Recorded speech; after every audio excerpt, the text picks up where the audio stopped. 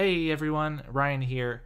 Welcome to this brand new series on head and neck anatomy. Now we're going to cover a lot of great content here, and this material appears on the Integrated National Board Dental Exam. It also appears on the Part 1 board exam, and it also comes up on a lot of other exams, both medical and dental. Now that being said, there are a lot of great resources out there to learn anatomy, and I'll be posting and referencing those resources throughout this series if you ever want to check them out for some more high quality information. But my job here is to present this information so that it's easy to understand and gives you the high yield facts that you need to know for your dental board exams. So with that, let's get started with some embryology. So we're going to start from the very beginning, that being the germinal stage, otherwise known as the egg stage. Now this is from fertilization to the second week after fertilization. This is also when a miscarriage is most likely to happen. Now, as we go through the steps of this process, I'm going to have in the top right the week that we're currently in. And that week number is based off the starting time point being fertilization. And fertilization occurs when the sperm and egg unite in the fallopian tube to create a diploid cell called a zygote. Before this, though, ovulation had to happen, which refers to the release of an egg from the ovary. Now, over the next few days, that zygote cleaves into a ball of 2 cells, and then 4 cells, and then 8 cells, and so on, to form what's called a morula. That morula will eventually develop an inner cavity or space called a blastocele, at which point it becomes a blastula. It can also be called a blastocyst in mammals. That blastocyst is going to eventually implant itself into the uterine wall. Implantation occurs when the blastula contacts the endometrium, or that uterine wall. Now we're still in week 1 here, but the blastula is going to get a little bit more complex. So we have an embryoblast, which refers to the inner cell mass that's in green, that will become much of the embryo proper. So basically it's going to be differentiating and dividing into cells that become much of what we consider the embryo. There's also the trophoblast, that's this outer purple layer, and that outer cell mass will form much of the placenta. So let's zoom in on this blastocyst and get a little closer look. So now we are 2 weeks in, and at 2 weeks, we now have 2 layers. It's an easy way to think of it. Week 2, we have 2 layers. And that inner cell mass becomes a bilaminar disc that consists of those 2 layers, an epiblast and a hypoblast. So if we look at this image, we have 2 cell layers right at the center comprising this disc. The upper layer is the epiblast. This lower layer is the hypoblast. Now, you also notice 2 cavities that have formed here. This white cavity up here is called the amniotic cavity, and that will house the developing baby. The yolk sac cavity is this yellow one down here, and that will provide nutrients and gas exchange before the placenta eventually takes over. And that placenta, remember, is derived from the trophoblast from the last slide. So the epiblast is going to do most of the work here. It's going to become the 3 germ layers of the eventual embryo. The hypoblast, not so much. It's going to disappear and not really contribute to a whole lot. Amniotic cavity and yolk sac cavity, we talked about those. And there's also what's called a primitive node and primitive streak on the dorsal surface on the caudal side of the embryo, which basically identifies the midline. It separates right from left. We'll get a closer look at what that actually looks like in the next slide. Also notice at this point in the process, implantation is now complete. The entire egg is completely within the endometrium now. Also, by the end of the second week, we have this space that's kind of surrounding the developing egg. that's called the extraembryonic coelom or chorionic cavity. And as that cavity expands, we eventually have this connecting stalk, which eventually becomes the umbilical cord that is suspending this developing egg. So for week 3, let's zoom in on this part of the diagram, the most exciting part where most of the action is happening. So now that we're 3 weeks in, we have 3 layers. So remember, week 2 we had the epiblast and hypoblast. In week 3, we now have 3 layers, the ectoderm, mesoderm, and endoderm.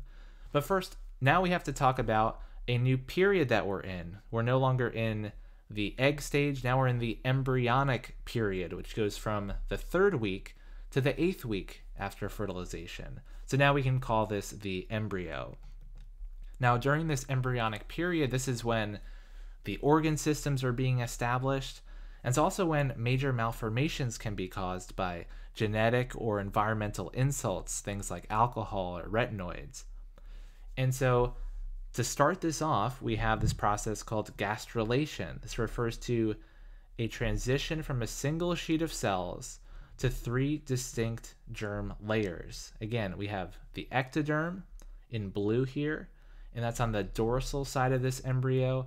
It's going to contribute to things like the epidermis, the skin, the nervous system, the teeth, and the facial skeleton. So really, really important stuff here. And the surface ectoderm specifically is going to form the enamel. It's kind of more this part of the ectoderm, and more this part. We're gonna talk a little bit more about neurulation in week 4, but the neural crest is going to form the rest of the tooth structures. I talk more about tooth development, odontogenesis, in the first video of my pediatrics series, so go check that one out if you haven't already. Also notice this part right here that those arrows are pointing to, that is the primitive streak. And this little tiny dot at the end is the primitive node. Now these things are located, again, on the caudal side of the embryo. That's the tail side of the embryo on the dorsal surface. And so that is just a really important kind of landmark to determine right from left, and it's mediating a lot of this development process. So to cover the rest, mesoderm contributes to body skeleton, so everything but the facial skeleton, all the muscles, all the connective tissue, and then that leaves endoderm to do the lining of the hollow organ systems, like your gastrointestinal tract, for instance. This is a really good image from BioNinja, and talks about the different cells that differentiate from these 3 different germ layers. A nice little image there.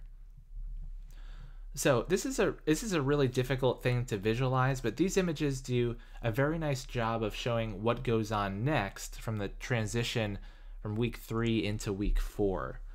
So here we have the ectoderm, mesoderm, and the endoderm that we just looked at. And on the right, we have a few days later. It says day 25. It's a little bit more further along in development. It's also a different view. So the left, we have a cross-sectional slice, and we're kind of peeking in from the caudal side. Dorsal's up here, ventral's down here. Now on the right, we also have dorsal up here, ventral here, but we're looking at a side view. So cranial is up here, caudal is down this way.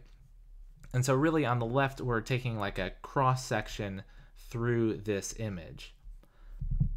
Now, how this works is a lot of things are going on right around here. And that's where that epiblast layer started. Remember that epiblast contributes to all 3 germ layers. So that layer is going crazy, and it's producing ectoderm cells that get migrated here. It's producing endoderm cells that are being migrated here. And it's producing mesoderm cells that stay down here in the middle, but they also spread out and create these nice little protective membranes and coverings. And there's just a lot going on, a lot of differentiating going on. Now the right image, like I said, it's a little bit further along in development. So kind of what happens structurally to get to this point. This is a very different looking thing. And what happens is this ectoderm in all three planes of space kind of grows these appendages almost, and it grows out and eventually is going to pinch in on this endoderm, kind of like a claw game, like you'd see at a boardwalk or an arcade getting a prize. And so it's going to push on either side of that endoderm, and it's going to pinch a little piece, and it's going to involute into the actual embryo. So this is the pinching off point. That little piece that's getting pinched up here becomes the gut, the foregut, the midgut, and the hindgut over here. The rest that gets left behind becomes the yolk sac. So that's basically what's going on here. Is there's this ectoderm that's pinching the endoderm, and it's able to get that endoderm internalized, and you can start to see how that might contribute to the lining of the hollow organs within that body.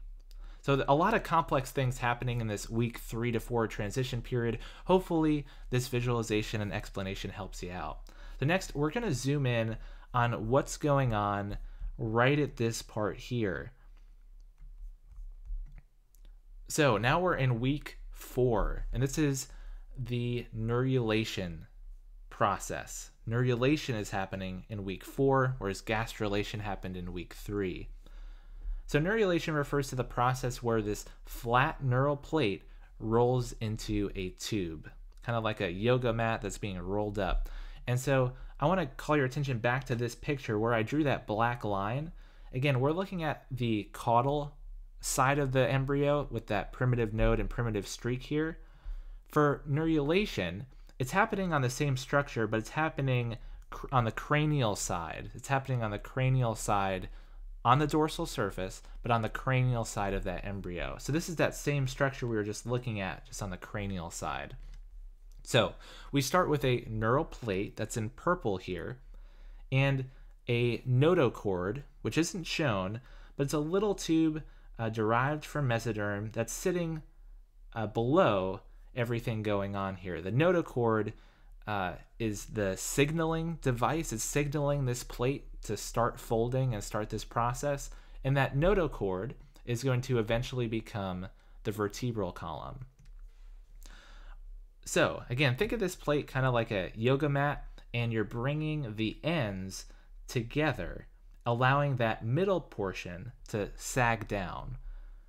Now those edges in green, once they come meeting together, are called the neural fold. The neural folds. And the sagging area in purple is called the neural groove. So we have the neural plate, then we have the neural fold and the neural groove in this drawing. Now that right and left fold eventually converge into a point, pinching off into a tube of ectoderm tissue, and that tube is called the neural tube. The top of it that's left behind, these blue ends that eventually meet together, contributes to the epidermis. Now note that that green portion is very special, and it stays together, and it's called the neural crest. The neural crest, that's what used to be the neural fold, that part that actually pinched together and stayed on top of the neural tube. So that neural crest consists of cells that are going to migrate all over the place and contribute to some really important structures that are far away from the dorsal surface. So again, this top part is the dorsal surface, it's the epidermis, and those neural crest cells are going to be able to be sent out all over the place to contribute to all sorts of structures. A lot of the tooth, again, is formed from neural crest cells. So as all of this is happening, the aortic arch vessels and corresponding pharyngeal arches and somites form in a cranial to caudal sequence. So these are some really important things that what we're going to spend most of the rest of the video talking about. The pharyngeal arches are segments by which the head and the neck develop. We start with 6 pharyngeal arches and we go down to 5. The somites are segments by which the body develops, so the rest of the body. We start with about anywhere between 42 and 44 somites, we eventually end with 37 individual somites. So 5 pharyngeal arches, 37 somites. And they develop in a cranial to caudal sequence from head to tail.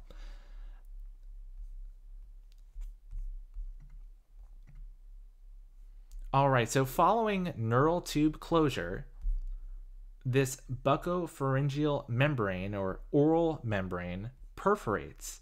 So it finally opens, allowing a communication with the outside world, between the outside world and the foregut. This primitive oral cavity is called the stomodium or stomatodeum. It's a really, really important word and comes up on board exams all the time. Some other good terms I wanted to point out for you: the optic placode, that's the primitive eye.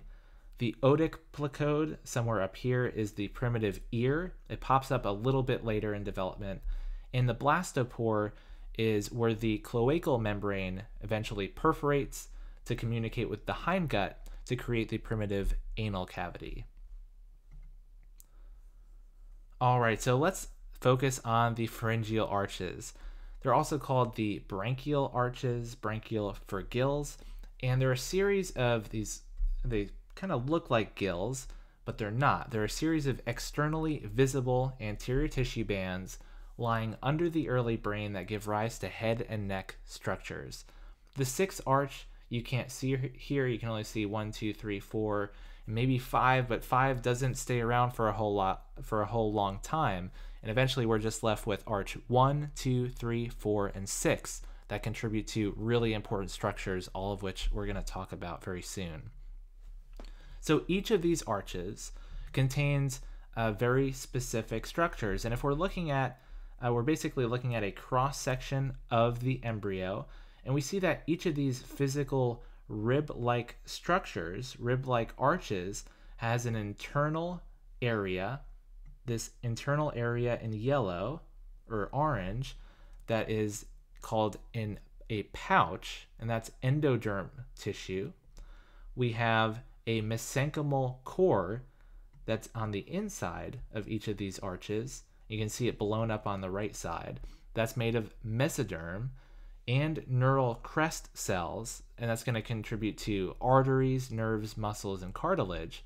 We also have an outside layer. This is an external ectodermal cleft. So this is coming from ectoderm tissue. So we have endoderm on the inside of each of these arches, ectoderm on the outside of each of these arches, and each of those arches has all of these components: artery, nerve, muscle, and cartilage. So let's unpack this a bit more in the next slide and talk about specifics for each arch.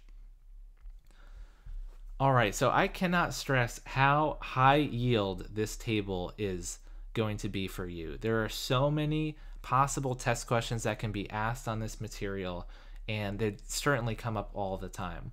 So a lot of this is honestly going to be just kind of rote memorization using flashcards and things like that. I'm going to try to talk about some things that might help you remember some of these things a little bit better. So how this is laid out, we have the 5 important pharyngeal arches, 1, 2, 3, 4, and 6. And then we have the nerve, the bones, the cartilage, the muscles, and the ligaments associated with each of those arches. So I want to go through the cranial nerves really quick. We're going to have a separate video talking about each of the cranial nerves and what they actually do. So don't worry too much about the function part of it, but certainly remember these numbers and these cranial nerves because it's just so important. It's going to inform a lot of the later things we talk about. So pharyngeal arch 1 is innervated by cranial nerve 5. Pharyngeal arch 2, cranial nerve 7. 3 goes with 9, and 4 and 6 are both innervated by cranial nerve 10. So 5 is trigeminal, 7 is facial, 9 is the glossopharyngeal, and 10 is the vagus nerve. Again, we'll talk about the specifics a little bit later, but if you can remember 5, 7, 9, 10, 5, 7, 9, 10, this is so important. All right, so let's go now across the rows. The first pharyngeal arch is also called the mandibular arch. It's in this red or orange. Let's call it orange because I see red down here a little bit more. So the orange arch here is the first one, and it's called the mandibular for a good reason. Some of the things that are going to come from this arch are the Meckel's cartilage, maxilla, mandible, malleus. Do you see where I'm going with this? All of these M's are coming from the mandibular arch. Also, the incus is another inner ear bone. Also, the zygoma and the temporal bone of the skull also being contributed from this first arch. Over for muscles, we have all of the muscles of mastication. I call them the MOMs. Muscles of mastication are the masseter, the temporalis, and the medial pterygoid and lateral pterygoid. We're going to have a separate video just talking about those muscles, but those are all innervated by cranial nerve 5, the third division of cranial nerve 5 to be exact, and they're all coming from pharyngeal arch 1. Also, the mylohyoid is coming from this arch. So just look at all the M's. I think that's a really nice, quick way to remember some of these things for this first row. Also, the anterior digastric and these two tensor muscles. The sphenomandibular ligament is the ligament coming from this one. So again, a lot of commonalities among that row. For the second one, hyoid, it's also called the hyoid arch. This one is coming up with the Reichert's cartilage, the stapes, that's the third inner ear bone that we got left out from the first arch, the styloid process, oid rhymes with hyoid, and the upper half of the hyoid body and the lesser cornu or lesser horns of that hyoid bone. The muscles of facial expression, the MFE, come from this one. They're all innervated by the facial nerve. And then we have the posterior digastric. So the anterior digastric muscles were for the first row, the posterior for the second. We also have the stylohyoid muscle and the stapedius muscle that goes along with the stapes. And we have the stylohyoid ligament. So a lot of oids and hyoids that appear in that row as well. So hopefully some of those things can kind of stick out to you and help you at least fill in some of this table, because honestly, this is like one of those really high yield things that I would almost just reproduce on your scrap paper as soon as you start the exam, because so many things could refer back to this. The hyoid arch is in blue on this right image, and then 3 is in yellow, 4 is in red, and finally 6 is in green down here. So I won't go through all the rest of this, but you certainly can look at this and memorize it. One thing that's a little nice is that with the third arch, there's only one muscle to remember, no ligaments, and the skeleton is pretty straightforward. If you get the second row done, and it's upper half of the hyoid and the lesser horns, you just have to do the opposite, lower half of the hyoid and the greater horns to fill in that arch. So there's some things that can help you out with reproducing this table. Again, cannot stress enough how high yield this is. Now, some people ask, is there a fifth arch? Well, yes and no. In humans, the fifth pharyngeal arch exists only transiently during this embryogenesis process. Eventually it goes away and doesn't contribute to a whole lot, kind of like the hypoblasts that we saw before. All right, so once we understand the previous table, this table makes a whole lot more sense. So this one looks at the ectodermal clefts and the endodermal pouches that we talked about before. And also I included the neurogenic placodes. These are focal thickenings of the ectoderm layer that give rise to neurons, essentially. So let's look at the placodes first, because I think they're actually the most straightforward. So remember, I talked about the cranial nerves for each arch, 5, 7, 9, 10. Well, guess what? For arch 1, we have the trigeminal ganglion, which goes with cranial nerve 5. The geniculate ganglion is part of cranial nerve 7. And then we have the inferior sensory ganglion of the 9th cranial nerve, inferior sensory ganglion of the 10th cranial nerve. So if you just remember 5, 7, 9, 10, you already have everything you need with that column. All right, now let's go over to the clefts.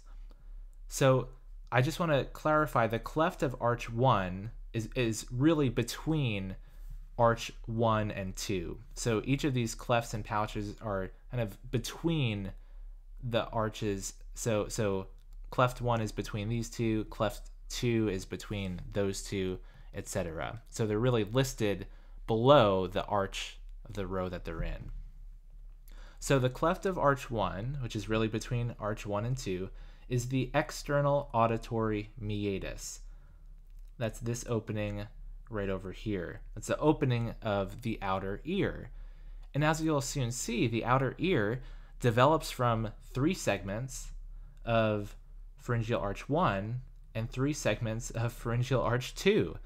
So the fact that the opening is between these 2 arches makes perfect sense. Of course, there's going to be one on the right side and one on the left side of the developing embryo. Clefts 2, 3, and 4 all contribute to the cervical sinus, which is a temporary space that eventually goes away.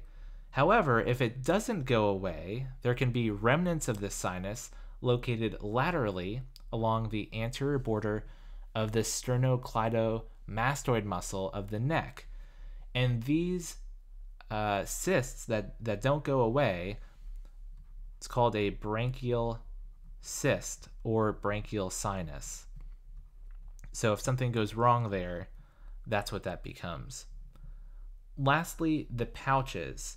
So there's a bit more going on in this column, but I promise that it'll all make sense. So remember, cleft 1 was for the outer ear opening. Now guess what pouch 1 is? It's the inner ear opening. So right over here we have the eustachian or auditory tube and the tympanic cavity in there. So that's all part of the inner ear, and that's going to obviously connect with the outer ear opening. So together they form the entire ear canal.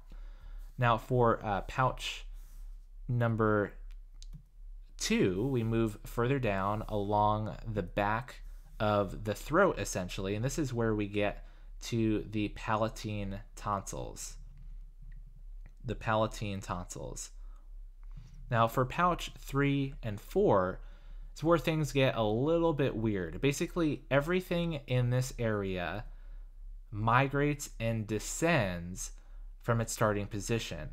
And some things descend further down than others. So some of these things aren't going to make a whole lot of sense where they start. It'll make more sense where they finish. So pouch 3 makes the thymus, which is an immune organ where the T cells mature. And so here's the thymus over here. And that's going to go way down. That's going to migrate way down to eventually sit between the 2 lungs. Now, also from this arch, or from this pouch, I should say, is the inferior parathyroids.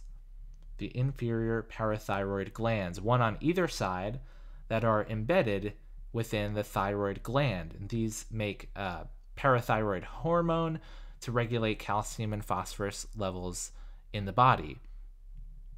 And those also descend. But not quite as far as the thymus does. Now, pouch 4 contributes to the superior parathyroid glands. Again, one on either side of the thyroid.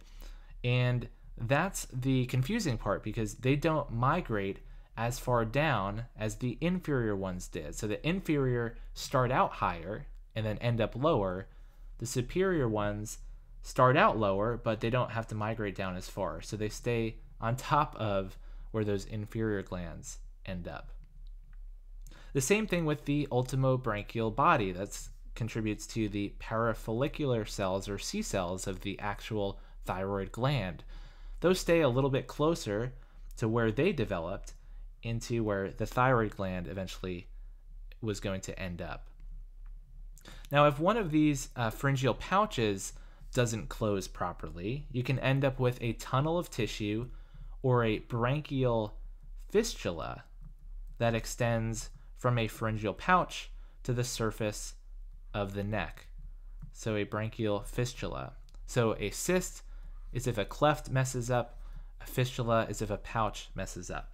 All right, so a lot of information there. Hopefully all of that made sense. I know some of this stuff going on with the third and fourth pouches is a little bit confusing, but as long as you figure out, where they start versus where they end up, it makes a little bit more sense. All right, so how about the pituitary gland? Well, remember back to our week 4 setup over here, where we had the roof of the oral cavity. We have the roof of the oral cavity. The oral cavity is the stomodium, and the floor of the forebrain are essentially right next to each other. And each of these things contributes to the pituitary gland formation. So, a nice image from Teach Me Anatomy. We have the floor of the forebrain and the roof of the stomatidium or stomodium. Those are synonymous, right next to each other. Both of these things are going to basically fold up, and the Rathke's pouch is an evagination at the roof of the developing mouth, close to that buccopharyngeal membrane. That is eventually going to give rise to the anterior pituitary.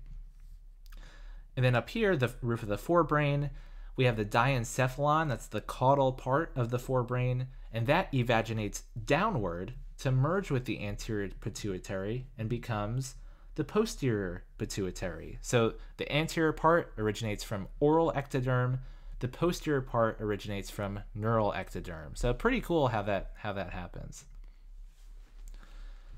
So the pituitary gland developed from 2 entirely different tissues, and the tongue is another cool example because it's one organ that develops from 4 different pharyngeal arches. And that explains why its innervation pattern is essentially all over the place. We'll have a separate video dedicated again to all the cranial nerves, but for now, let's just cover how the tongue feels and moves.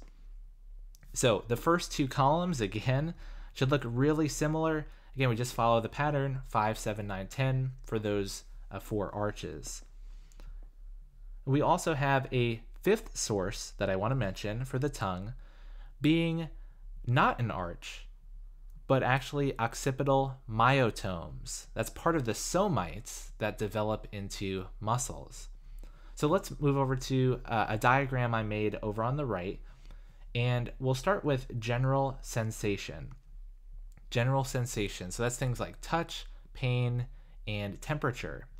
In the anterior 2/3, that's this bottom part down here, the anterior 2/3 of the tongue is innervated by V3. That's the 3rd division, or the mandibular branch of the trigeminal nerve. The posterior third, that's up here, is innervated by cranial nerve 9. And then the root, or the base of the tongue, as well as the epiglottis, which is way back there, is innervated by cranial nerve 10. And all that stuff is reiterated on the chart. This is just a fun little visual tool that I like to reproduce on test day. Now for taste, we move over to this column. The anterior 2/3 is innervated by cranial nerve 7, the facial nerve.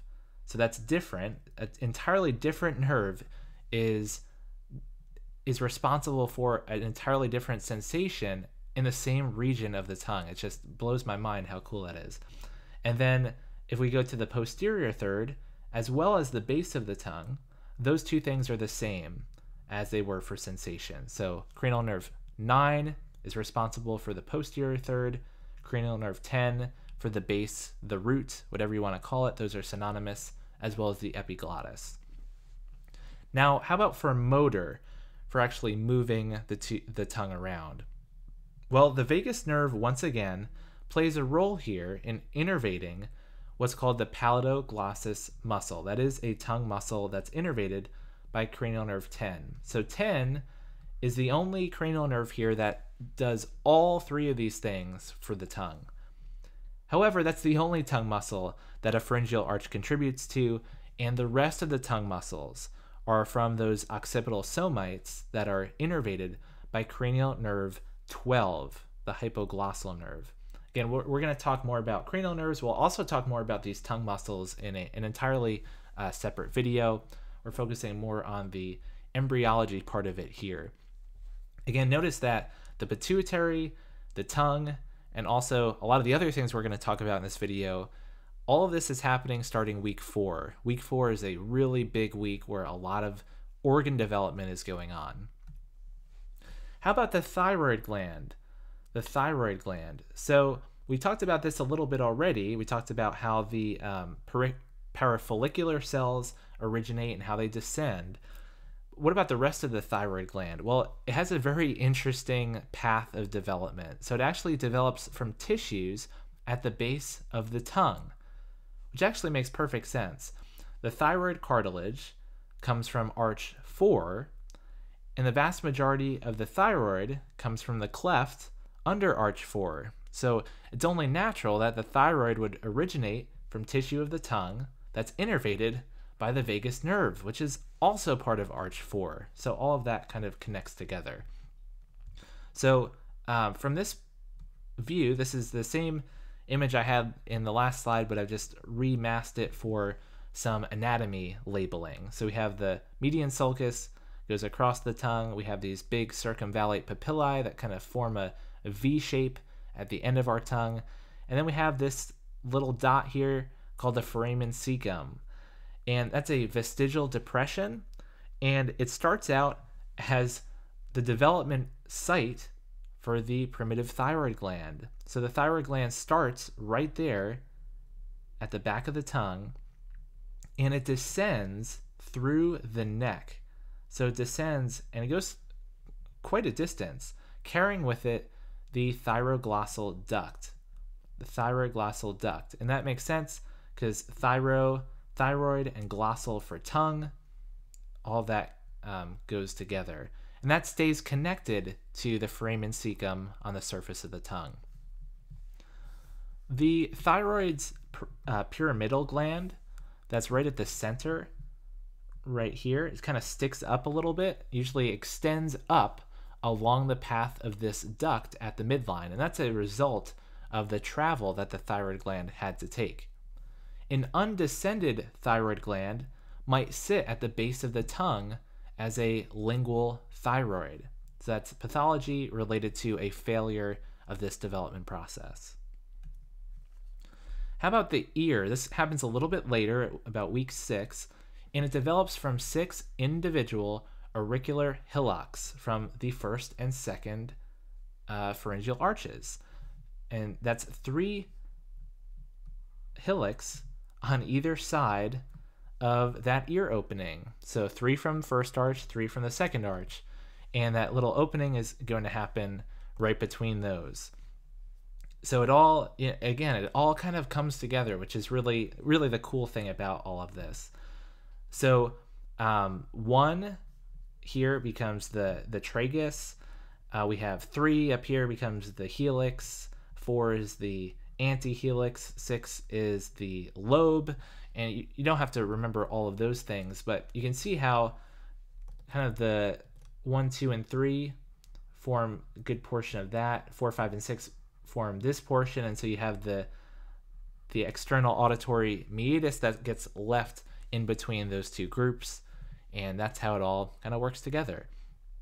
Now, important thing to know for a possible case question on a dental board exam: retinoic acid, also known as Accutane, is a medication that's used for severe acne, and it can cause first and second arch defects that manifest, if the mother's taking it during this stage of development. It can cause defects such as microtia, which is a small ear, and it's frequently accompanied by micrognathia, which is a small mandible.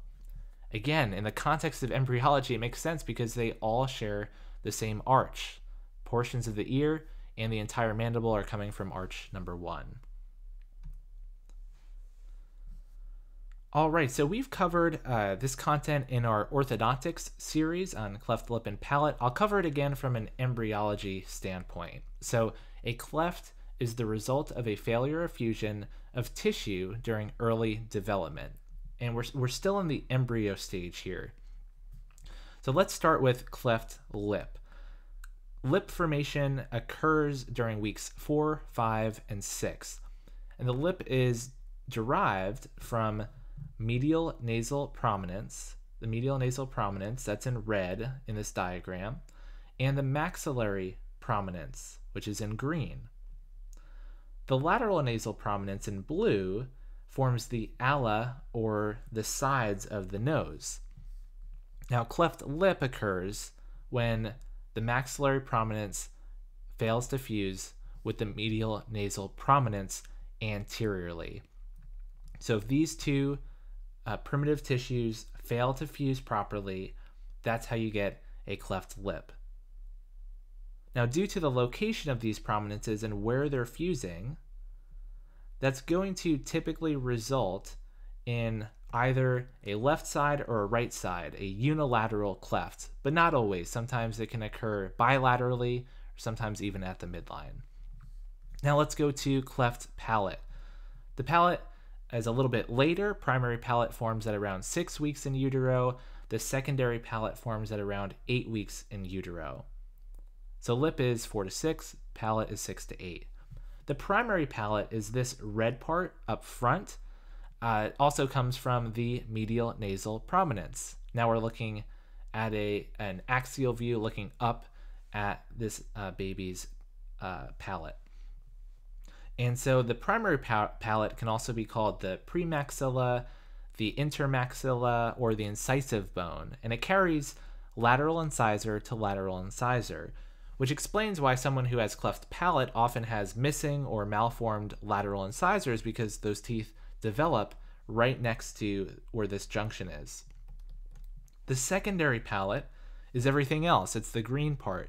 Originally, these two palatal shelves, 1 and 2, are developing vertically. They're actually located lateral to the tongue in a vertical orientation. So think of them like doors that are swung wide open. And as the oral cavity grows taller, the tongue relatively moves downward, and it allows those shelves to close to a horizontal position and fuse at the midline like you see here.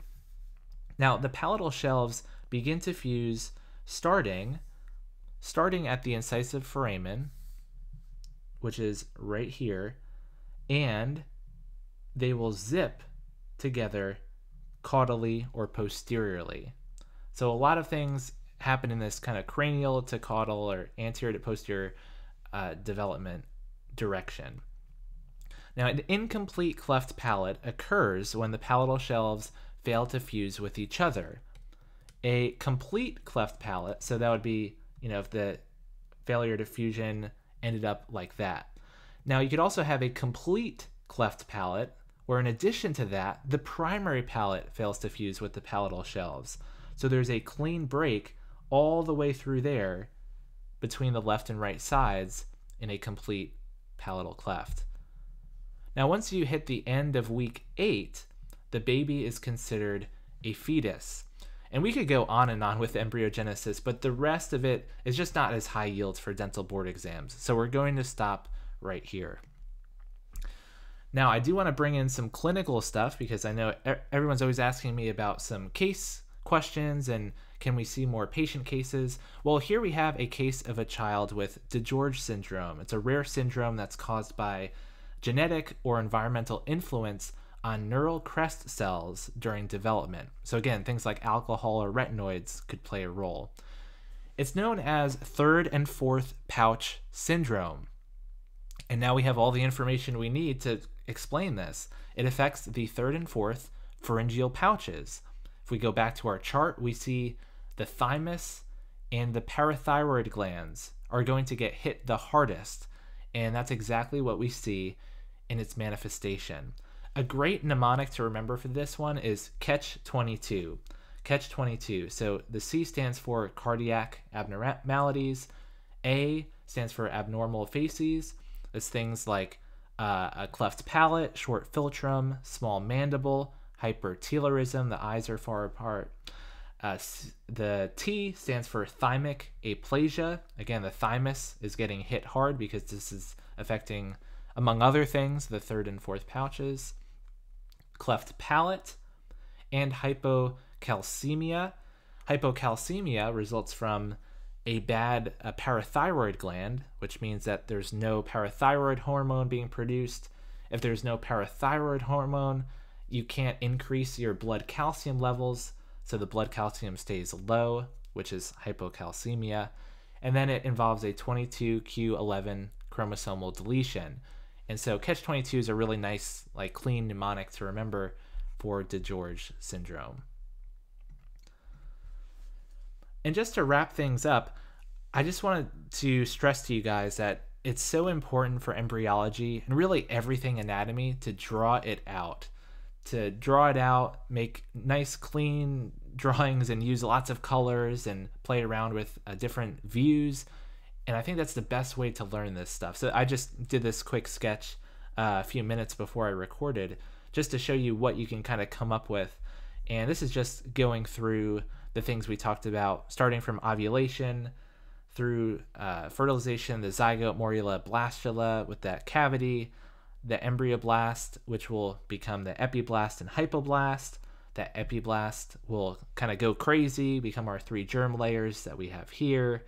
Then we have the pinching off of that gut to form this more familiar cross-section with the neural tube, notochord, and the primitive gut. So stuff like this, it's just so helpful to draw it out. Look at those diagrams that I included throughout the video and kind of make your own interpretations and drawings as you go along and study this stuff.